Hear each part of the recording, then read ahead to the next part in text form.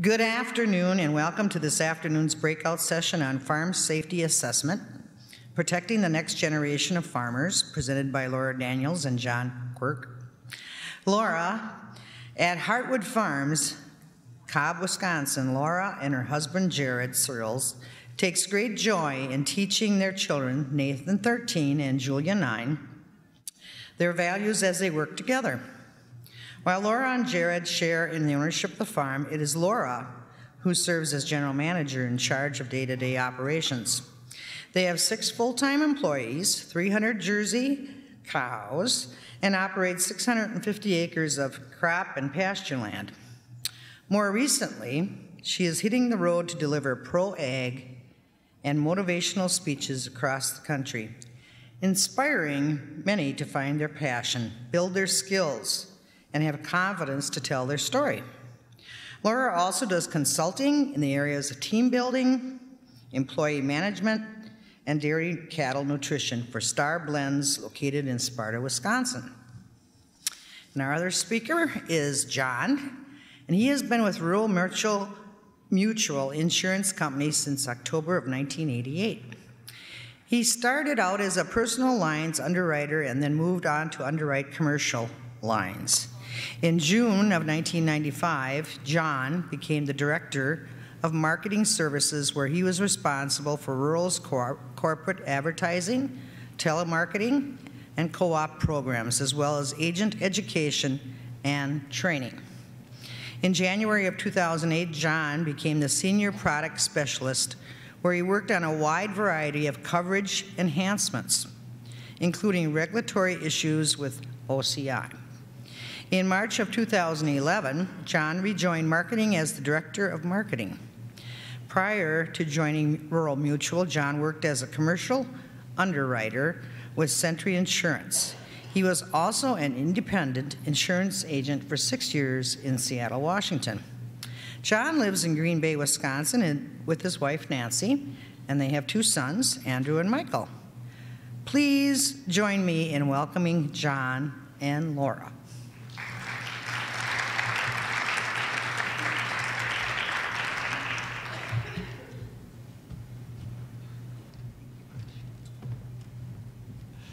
Well, thanks, Rosalie.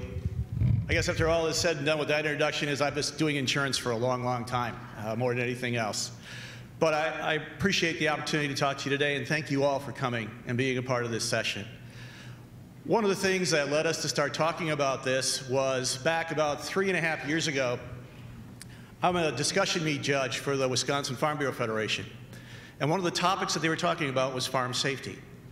And as I was sitting there as a judge listening to the contestants talk about it, I was taken back by the last comment that was made by one of the contestants. And they said, well, we talked about a lot of really interesting things today, but you know what? I don't think anybody really cares. And I really don't think anybody's going to do anything about it. And that was my, wow moment. I went, really? We got to do something about this. And so we went back to the office. We started talking a little bit more about this and saying, you know, there is something that we should be able to do. As the leading insurer of farms in the state of Wisconsin, we ought to be paying attention to this and talking about it a little bit more. And then about 2 months later, I was at the Wisconsin Fresh Fruit and Vegetable Conference, and I met someone from the National Farm Medicine Center. And she came up to our booth and she said, hey, you know, we're doing a safety program and we have a lot of information regarding safety on the farm for kids. Would you be interested? And it was like, oh my gosh, yeah, we'd love to talk to you about it. And so I had the opportunity to go to Marshfield and to talk to the folks there and learn about their programs and their resources that they have. The challenge that they have is that they don't have a way to distribute the information. They got great information, but they have no way of distributing it. And so I said, you know what, I think we can help you. I work for 2 really great organizations, one being the Wisconsin Farm Bureau Federation, the other one with Rural Mutual Insurance. We're out on farms every day, so we'd be happy to share your information and distribute it. And so we started this partnership, and we built some resources for you, and we'll talk about that in a little bit, about where you can go and find information, because that was the one thing in the discussion meet they talked about. They said, you know, trying to find information on the internet is really tough. You got to spend a lot of time doing a lot of searching, going to a lot of different places to find this stuff. It would be great if there was just one place that we could go to and find that information out. And so that's part of what we developed, and that's part of what we built. The other thing that really startled me and got my attention to this, and why I kind of am all in on this program, is that the statistics that are coming out of the National Farm Medicine Center when you talk about children on the farm are pretty alarming. And the one that got me the most was that every 3.2 days, a child dies in a farm-related accident in the United States. 3.2 days. That's unacceptable as far as I'm concerned. And that's why getting the word out, educating people as much as possible, is what's kind of driving me to do this. And I don't know, whether or not you go to a presentation like this and go back to your farm and take a look at what's going on, or you go to our website and you look at some of the information and you take some of that back. I don't know what the results are on that, but what I hope is that if we can prevent one more child from getting seriously injured or killed on a farm, it's all worthwhile. And so that's part of what we're going to talk about today. Why farm safety? Kind of what we talked about. Some of the safety concerns. Some stories. We'll be showing you a video about farm families and some of the stories that they want to share. We'll talk a little bit about that farm safety evaluation and how you can use it and what's going on with that, and some of the farm safety resources that we have created for you that you can use along the way, and then some action steps. But the first action step that I want to take is I want to introduce to you Laura Daniels. Most of you know Laura. She was your keynote speaker last year. Laura is probably the best ag advocate that I know, and she has passion. All of you who know Laura has passion, and when Laura is committed to something, she is 100% in. And I was very happy to convince Laura to be a part of this with us, to be a co-presenter, to be a co-partner with me in these presentations, because Laura not only brings her passion with it, but she brings her experience of being a manager, a co-owner on a farm, probably more importantly than anything else, being a mom, and having kids that live on that farm and be able to tell those stories. So with that, here's Laura.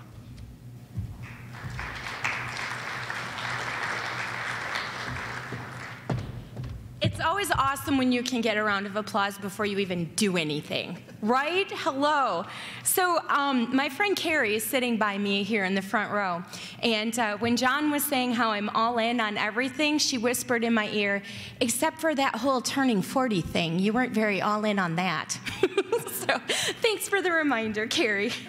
So, I think part of the reason John asked me to get involved with this is because so much of what I spend my time with women like you, not just here in Wisconsin, but thankfully now, like across the nation, hello, it's crazy. But part of what I do is reconnect you to your passion. And in many ways, that is the reason why you farm. It's the reason why you're involved in agriculture. We are so passionate about having our families with us on the farms. And that is one of the things that drew many of you to this business, to this way of life, is having the chance to work side by side with your family, your husband, your children, your employees, your cows. And part of that, there are a lot of traditions. And some of those traditions are amazing. The lessons that our children can learn, life and death, I think, is one of the most important things that they learn just being on a farm. But some of those traditions are not okay.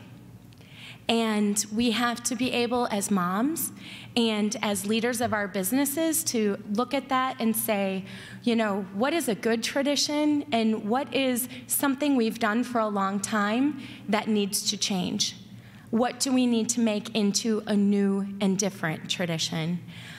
Growing up, I spent a lot of time on the fender of a 4010 tractor, or the International 606. And, I always thought that little handle that when you get up onto the tractor, it's cut out and it's got rubber around it so you can grab on. I always thought that was for the kid to hold on to so you didn't fall off. Turns out it's actually just, so you can step up safely. And, that's one of the things that I think we really need to challenge ourselves on. Is it okay to have our kids side by side in a situation that's almost always safe, but not always? And so some of what John and I are going to talk to you about today has to do with that. It has to do with making new and better traditions. Because as the slide shows, you know, we take so much pride in the traditions that we have on farm. For those of you who were here last year, if you remember, I gave you this long list of values. The reason I wanted to bring this up is because two of my own value words, gentleness and reliability, to me, they can also embody farm safety. One of the reasons we teach all of our employees and my children and my husband, one of the reasons we teach them to be really gentle with our cows is because it's a safer working environment. If the cows are quiet, we will have less injuries to both cows and people. And so, yeah, it's a value word. I spent a lot of time talking about that last year, but there's a farm safety message there as well. Reliability is another word that's really important to me. That started out through me encouraging my employees to come to work on time. If you remember back to last year, I was having a lot of trouble with that. And when we started choosing people based on how reliable they were, things changed with our team at the dairy. Reliability is also a word that I'm trying hard to embody. Sometimes I say yes to too many things, and I can't follow through on them all. And so I'm trying myself to be more reliable. But reliability, again, has a farm safety message. As the owner of my dairy, together with my husband, it's my job to make sure that my people are safe. And so making sure that the guards are on our equipment, making sure that the electricity is properly grounded, making sure that we're not pushing them so hard that they work so quickly that they make poor decisions. We can set the traditions for our own farms. We can make new traditions that are safer. And so one of the really important things to remember is that children are the ones who are at the most risk for farm accidents. And I think as moms, how many of you are moms? Okay, how many of you are raising kids on a farm or have done that? Okay, same hands, right? It's farm safety, we think about the children so much, and you should. As John mentioned, they're the ones who can be injured. But one of the things that I don't think we always think about are the other children who are at the farm.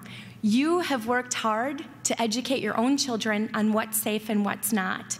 But what about their friends who come over? What about the children of your employees? How many of you have employees who have families who might visit the farm? I know that's a concern of mine. Sometimes there will be kids that just show up at my farm, and I'm not sure how they're cousins of someone. And so those children are also at a lot of risk. And so we have to remember them as well. It's not just your children, it's the other children who are there. And so this is really an important statistic. 80% of the children who are injured on farms were not working when the accident occurred. So that means they were small and they were not trained to do a job, or they were a visitor or a bystander to the job that was being performed. This is important. You've spent so much time teaching your own children to be safe working on the farm. They are at less risk because of that time and dedication you have put into them. So keep in mind the other children. And so, as you know, small children would be counted as bystanders. There's no age-appropriate task for a child less than 6. And so what we need to do is remember that they are a bystander. And they are more likely to be injured. 75% of farm injury deaths in this age group, 0 to 6, are a result of a machinery accident where they were nearby, or they fell from a tractor, like I said about the fender, riding on the fender, or drowning or suffocation. You've heard about the kids playing in the gravity box. That would be an example of that. When they're small, that just seems like such a great place to play, and it's just not.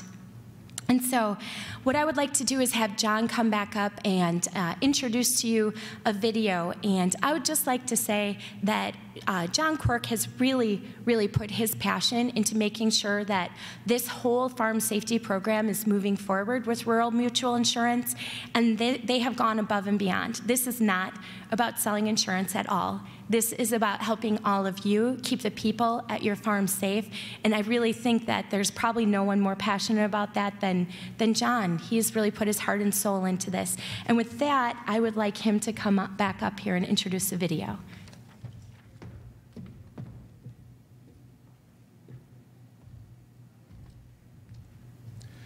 Well, thanks, Laura.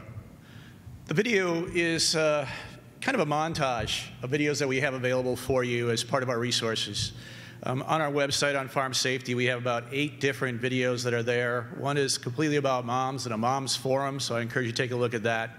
But this one is kind of a montage of all of it. We're talking about 3 different farm families. They're talking about their exposure with their kids and what's happened to them as far as the stories go. We also have a little bit here from Middleton EMS as a first responder on the scene and what they deal with and go through. And then we also have a person from the Marshfield Clinic, the National Farm Safety Council, also talk a little bit too. So I want to share this video with you.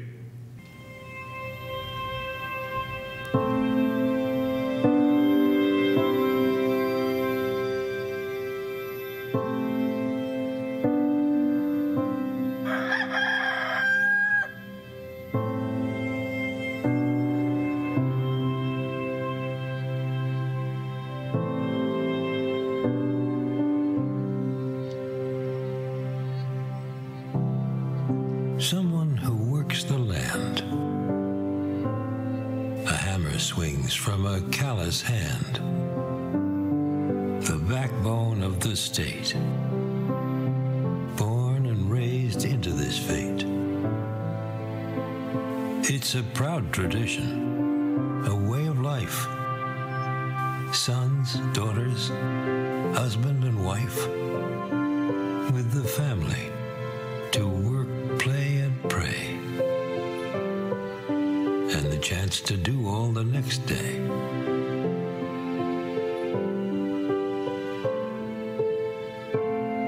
We're the Quirk family. Welcome to our farm! The most rewarding part of farming is seeing how your crops, you plant them, they grow, you harvest them, and then you feed them to the animals, and you see how the animals grow. Sharing that with your family is amazing.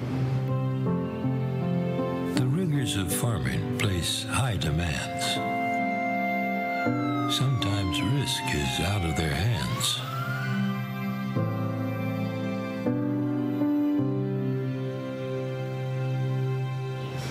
I think the farming industry can be very dangerous in many ways. I think there's all of the things in farming are moving, have moving parts, and one accident can cause major problems for many people.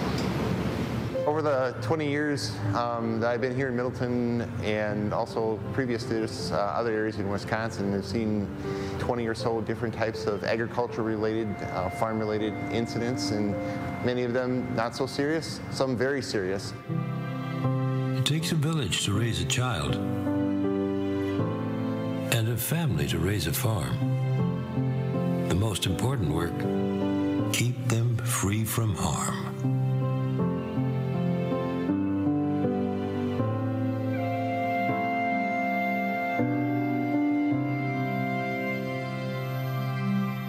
In this old pig barn, we used to have pigs at this farm, but now we got out of that and we went into dairy farming.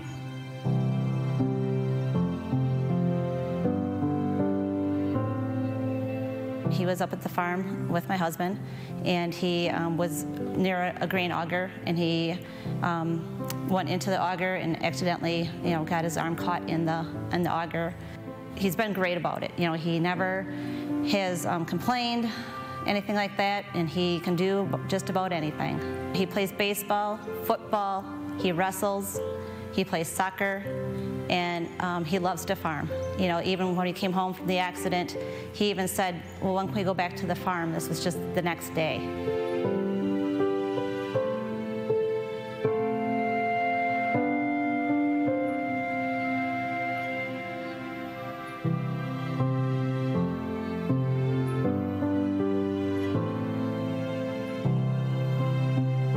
9-year-old boy has died after falling into a grain bin.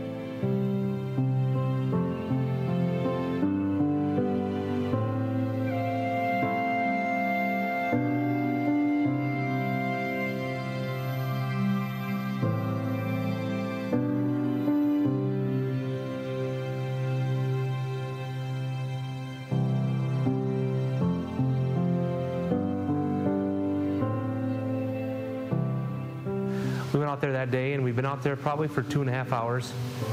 We had just stopped, and he had had his first gooseberry and first black cap or black raspberry. We stopped underneath a walnut tree at that time, and they picked the back end of the Ranger up with walnuts. Just pulling a little brush hog behind our Ranger, no bigger than the width of the Ranger, and you had to go real slow on it because anything over 5 miles an hour, and it wouldn't cut. We just got around the corner, probably had maybe 2-3 minutes left when we'd be done for the day, and the kids had behaved the entire day. He stood up in the back of the Ranger to grab a walnut as we passed, and as he grabbed the walnut, he never let go, and the walnut never came off the tree, and it pulled him, and he stumbled off the back of the four-wheeler, and there's not much clearance on the bottom of those brush hogs, so it rolled up on top of him, and he went underneath it.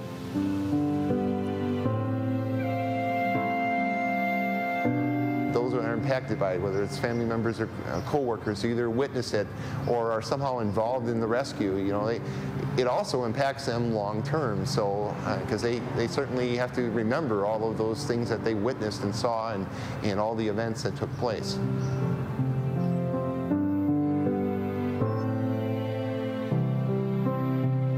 When they leave the house, I'll often say, just be safe, be careful, you know, make sure you're walking with your head up, make sure you know where you're going and your surroundings. Especially when we're doing hay and stuff, there's a lot of equipment moving around. Just be careful.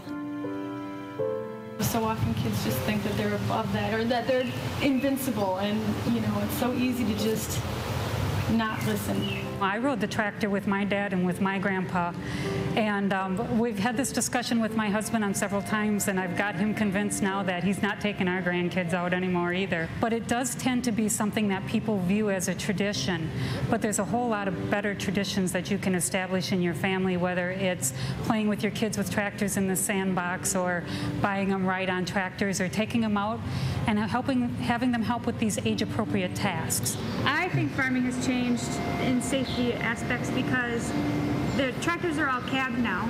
They have buddy seats with seat belts. So I feel more comfortable with our kids in the tractor, honestly, because I know that when they're riding along, they're seat belted. If something would happen, that they'd be okay.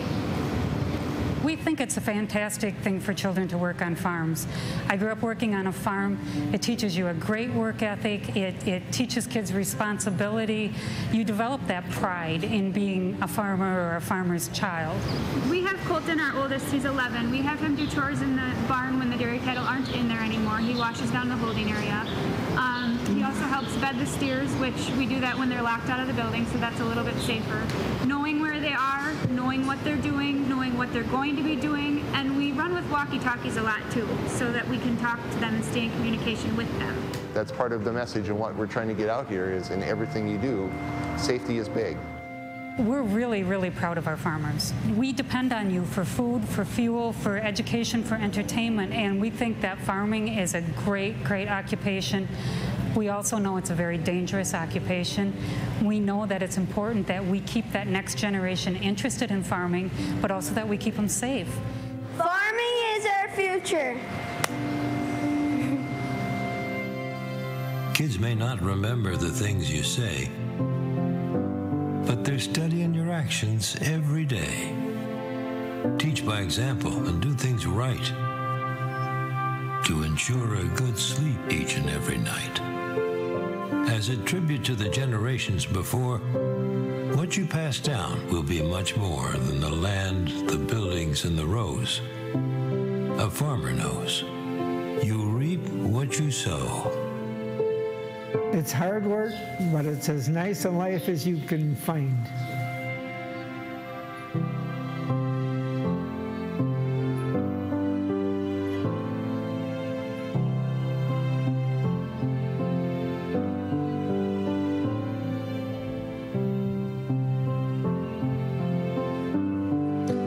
pretty powerful stuff.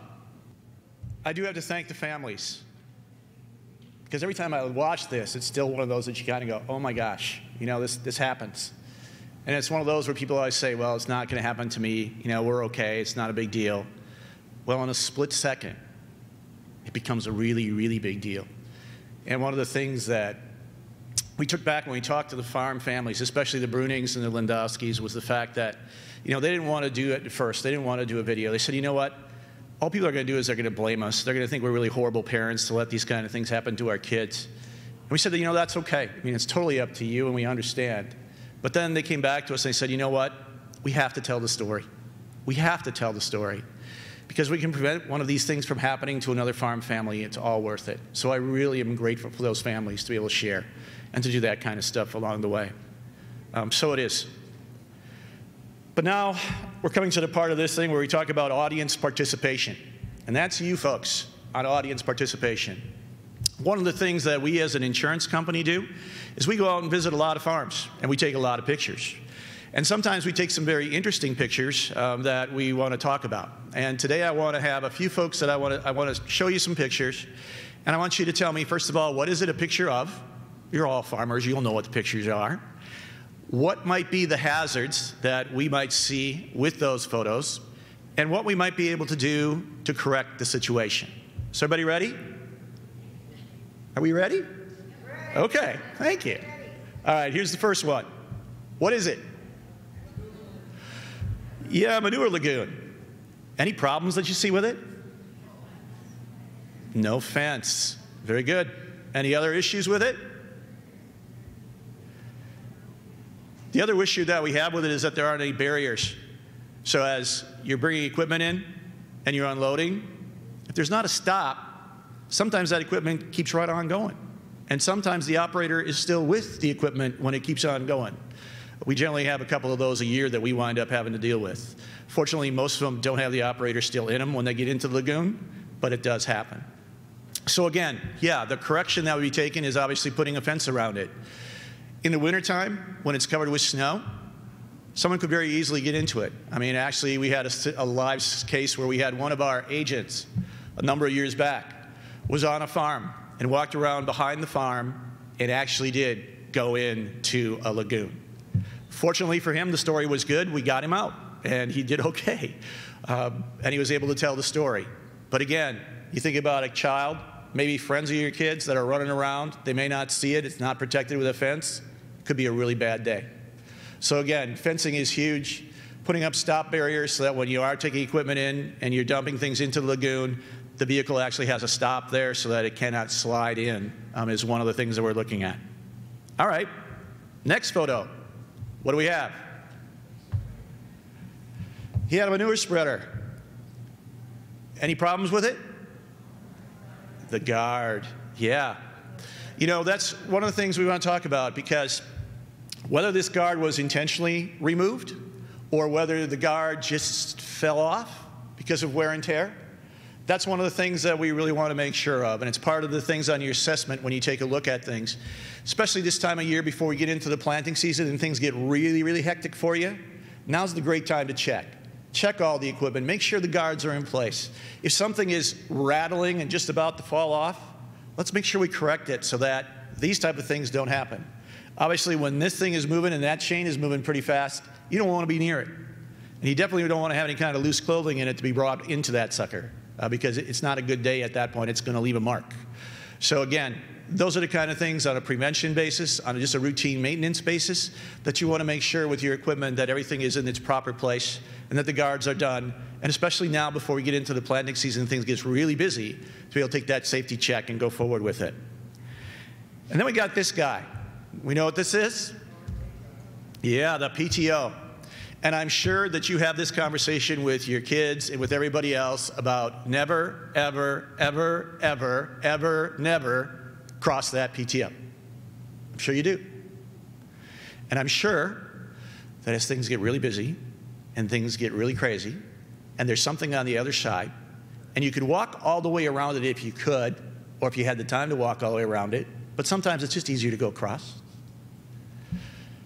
That's where problems can occur, and especially with kids if they're close by. Again, When it's moving, it takes no prisoners. That's one of those things that we want to make sure of, that we have the right protection, we have the right safety measures. You have it ingrained in everybody that not only do you not cross it, you make sure it's turned off, you make sure nobody's in the tractor to accidentally turn it back on when somebody's back there working on it. You just want to make sure that all those things are in place.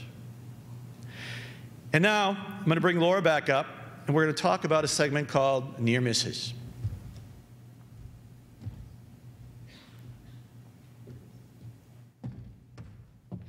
Back to that manure spreader picture, you know, the one that doesn't have the guard on the back. When John and I first started working together, he showed me that picture. I'm like, that's the same spreader I have.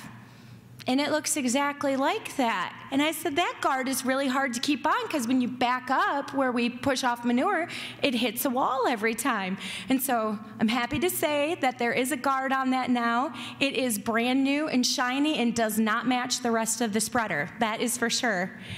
Through the work that I've been able to do with John and with rural insurance, I have really come to look at maintenance on equipment in a whole different way. The maintenance that you do on your equipment is a farm safety program because if your equipment is functioning properly, there will be less accidents. My one example of that is my husband was mixing feed and it just happened to be Mother's Day, and he put the first bucket of feed into our mixer and the bucket came off in the mixer. And the mixer is empty except for that one load bucket of feed. So now we have a problem, right? It's Sunday. I said it's Mother's Day. We have to get that bucket out of there. And I know the way that we did that was not very safe. It involved me and the skid loader backing up when he climbed in the mixer and wrapped a chain around it.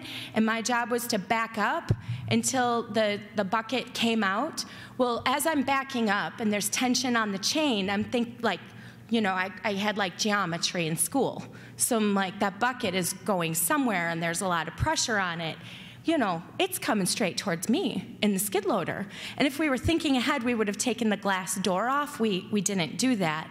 But it did. It came out and you know, as I was backing up, I kept thinking, these side braces are really strong on this skid loader. Like, I'm convincing myself, really, we should have just stopped and figured out a safer way to do that. It did smash back into me, and the glass all fell on me, and I was fine, other than very, very scared. But it's just an example of how when we're in a hurry and we're going fast, things can happen, right? Have you had some of those times at your dairy or your farm when you know you just should have slowed down? You just should have slowed down, and it would have been safer. And so back to the maintenance, that bucket was loose. We knew it was getting loose, and we should have fixed it before it came off on the inside of the TMR mixer. I do want you to start thinking about your own near misses. If you have been farming long enough, there has been a day where you have looked back at it and really understood how lucky you were that everyone came through that day alive. Because it's part of farming that we push a little too hard and we make decisions on the fly, and it's hard business. Real accidents do happen. And so I want to share with you another story to get you thinking about your near misses on your farm. This one has to do with my daughter, Julia, and it was about 7 years ago. She was 4, not quite 5. And I can remember she and I were working on mixing calf bottles, and so we were in the milk house. And we have a glass door where you can look out towards where we mix feed, but it's kind of a little bit around the corner. And so my husband was out there in the skid loader mixing feed. It was the morning again, and Julia was right by my side. It was winter. I can remember we had winter hats and winter coats on. And I was busy. And you know, okay, we're moms, right? We have our eye on them most of the time, but then we always get that time when our heart drops, when they were just right here and now we can't find them. And so I look around, I'm like, oh, she's not here. And so I went out the door, and I will never, ever forget, because she was walking straight towards my husband in the skid loader. And we have a big skid loader, and there's no way he could ever hear her. She had her winter hat on, so she couldn't hear me screaming her name at the top of my lungs. And I ran and picked her up, and she was about 5 feet away from him. And I'll just never forget that moment and how close it was. And it didn't matter that I had told her so many times she could not go anywhere near the skid loader when Dad was driving it. He can't hear you. He can't see you. It didn't matter. That still happened. And so I can still remember shaking her hard by the shoulders and telling her she can never do that again. And so I know you've had those moments. I want you to think about it, because I believe that our near misses, that those days when something didn't happen that could have, those are our reminders that we need to remember to be safe and slow down, because as moms, many times we're the ones who are the voice of farm safety at our farms. And so don't discount that. Remember that. But also, we are also lucky, because farming is dangerous and hard work. And we accept some of those risks because we absolutely love what we do. And so next, I would like to have Cathy Mess come forward.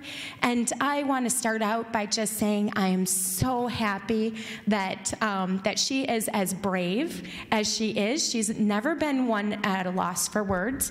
And as you might know, Carrie Mess is her daughter-in-law, and Carrie's never at a loss for words either. And so what we're going to do is have Cathy share her story with all of you. And so, Cathy, if you just kind of want to walk us through, I think it was in July, the day. July 6th. I did the cow feeding on the farm, which was skid loader into the TMR on a truck. I forgot to go check to see how much feed was in front of the cows, and got up there with the full load, and tons of feed left. What am I going to do? Went back, parked the truck, and got out. And being out of routine, forgot to set the emergency brake. And just as I got out, it started to roll, and so I tried to hop back in, and the rear duals ran over my leg. I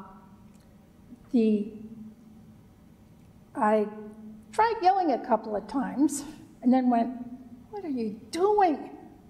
Nobody's going to hear you here on the farm." So went for my phone, couldn't find my phone, then realized I couldn't find my pocket that the phone was in, and it was gone. And looked up and around, and there was my boot with something red sticking out of it, and a little further there was my phone. Well, I didn't look back at the boot. No. So I crawled up to the phone and I called 911, and I was there's a whole lot of luck, because we have an EMT that lives 2 miles down the road. He happened to be getting into his truck when the call went out. And he got to the farm. He didn't know where I was, because my husband was on the other side of the shed, and he's like, "Where's the accident?" Well, my husband had no idea that there was an accident. But yeah, to me it seemed like he got there right away. My son was in the barn milking. He has friends on the fire department, and so somebody said, "You have to get out there. There's been an accident." I got to see him run up and then, stop and take a couple steps backwards in shock. And I was waiting for a little while longer as firemen and everybody showed up. But then eventually I passed out, whether shock or loss of blood, I'm not sure. Was so fortunate that EMT happened to be getting into his truck. Was so fortunate that my phone, I had a flip phone. The phone survived getting ripped out of my pants and flying through the air. It still worked. just a whole lot of luck right up to that point. I don't know what happened after that because I was out for a couple weeks. In total, I had 13 surgeries. I think 8 of them were in that first, maybe 10 or 11 were in the first 2 weeks. And just, let's see, don't know what else to say. Tell us about your family and just, you know, how all of this, from your perspective, Cathy, how it affected them and you know, the farm and, you know, one layer out from you, how your accident affected the way of life. It was, for them it was very hard. My husband just didn't know how to deal with it. He couldn't fathom it. One of the best things that everybody did was everybody took turns coming in to see me. I was in the hospital 4.5 to 5 months, and there was always somebody coming in to see me so that I got to see somebody every day. Another great piece of fortune, we had a brother, my husband's brother-in-law had been laid off a couple years ago. He came out and he took over the house, and he took, you know, so he had meals ready for everyone, and he did the running around picking up things that they needed. We had lots of neighbors that came over, and like the morning I got hurt, the neighbors came over and did the milking. We have one neighbor down the road has 10 kids in the family, and I don't know if it was the same day or the day after, but he called a safety meeting with, you know, got everybody in and sat them down for a safety meeting. Yeah, I can't think of anything else. It's one of those things you know you shouldn't do, but you get caught in the moment. You know, it just takes a second to forget what you're doing. So, give us an update on what's happening now with you. Yes. They are working on a prosthesis for me, and I actually got to try it on a week ago and walk with it a little, of course on parallel bars, but I got to walk with it a little bit, and that was a lot of fun. That was kind of nice. So I was surprised how well I did, especially since I'm supposed to be exercising on the walker and all that stuff. It's like, that just isn't fun. It's fun. I was really anxious to get home, but discovered that home means in the hospital there's a nurse or a doctor or even a cleaning person in the room every hour at least. And at home, they're busy out in the field, and you've got nobody around for maybe 8 hours. So,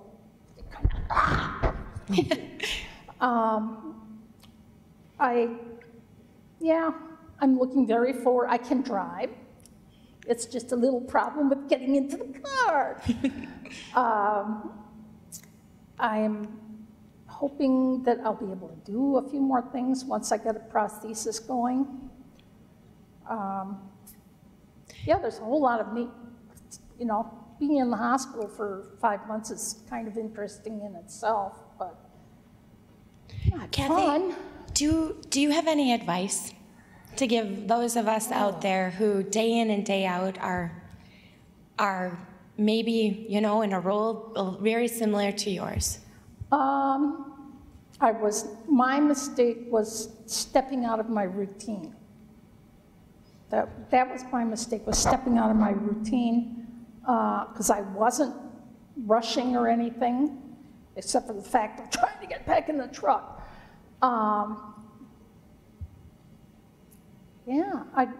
And as far as one of the saving graces is the family coming to see you every day.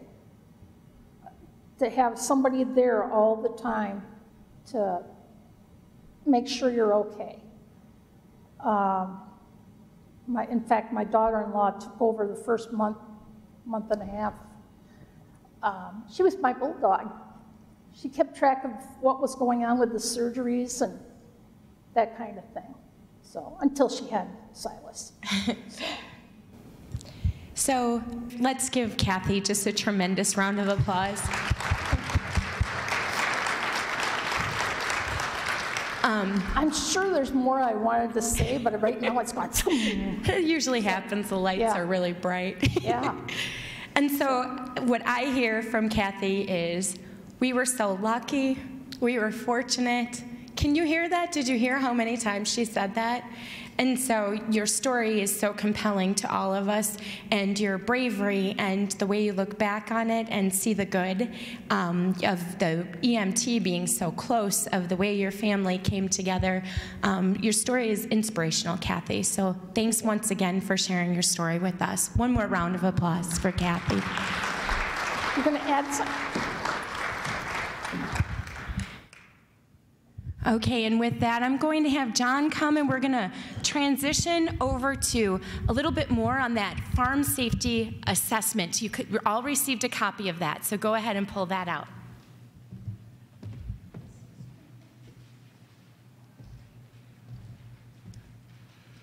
Once again, the insurance part of me is going to come out, and that's what the farm safety assessment is all about. When we go out and take a look at your farm, these are the things that we're looking for.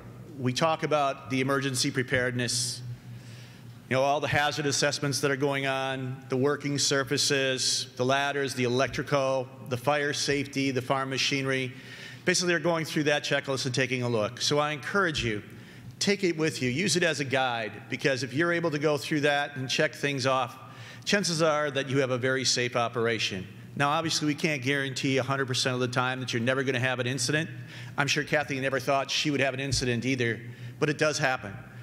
But what I can tell you is that if you do follow it and you are able to check most of these things off, chances are the likelihood of you having it is greatly reduced.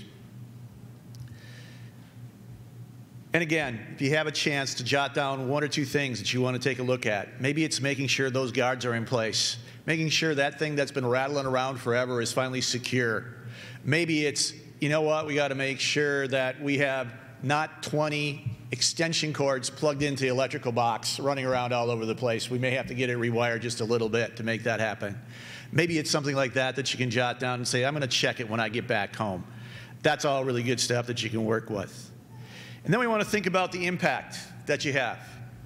There's a number that I have, and Cathy probably has a really, really big number based on the fact that she was in the hospital for 4 or 5 months. But the one number that I come away with is $143,580. Anybody know what that number is? $143,580. That number represents 10 days in the hospital. That's in the hospital. That's not the docs. It's not the nurses. It's not the meds. That's the hospital. It can add up really, really fast. And I'm sure that Cathy's bill is in the 7 figures when you take a look at it on an itemized basis. So again, it can be really, really, really expensive. We all know of a small organization by the name of OSHA. If you would happen to have an employee with a fatality, I can guarantee you they're going to come and say hi. And generally, it's not a social visit that they're going to do.